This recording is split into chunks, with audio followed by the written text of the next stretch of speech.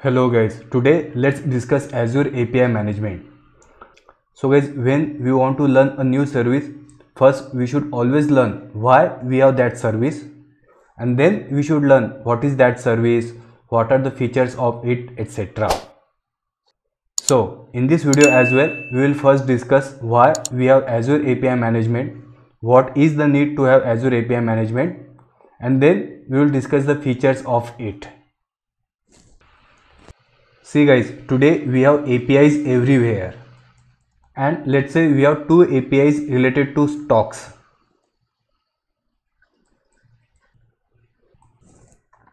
And these are get stock detail and get top 30 stock summary.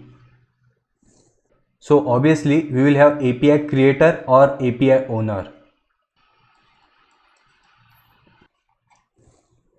And of course this API creator or owner itself can consume these APIs. Great. But then we may have external users or our partners who may also consume our APIs, right?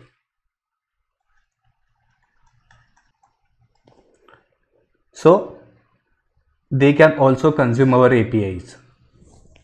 So everything is going good, and now over the period of time our APIs, they have become immensely popular, right? And now we want to earn money. So basically we want to introduce paid subscription so that people or the consumers, they should pay to consume our APIs. So we want to have paid subscription.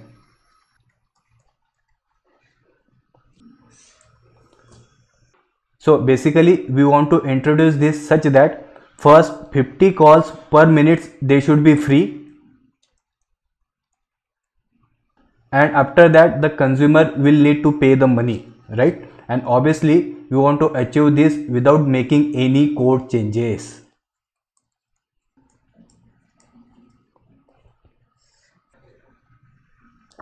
Then another scenario, let's say we want to secure our APIs using JWT.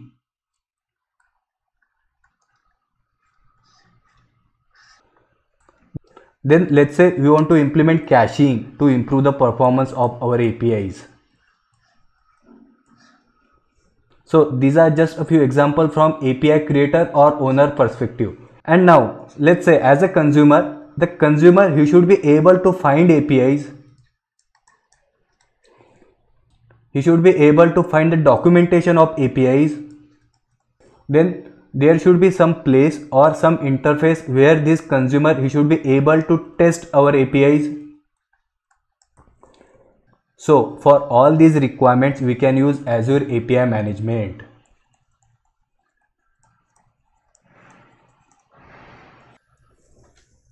So basically Azure API Management, consider it as an interface. So let's say this is interface and this is our API management. So this is an interface between consumer and our backend APIs. Or you can also consider this Azure API Management, it acts as a wrapper around our APIs. And this Azure API Management provides us all these features. So for example, using Azure API Management, we can implement something called rate limit or quota limit. Then we can secure our APIs using JWT. We can implement caching. Okay. Then this Azure API Management, it provides something called developer portal. And this developer portal, it is used by our consumers or partners. And using developer portal, they can find our APIs, they can find the documentation of our APIs, they can test our APIs. Okay.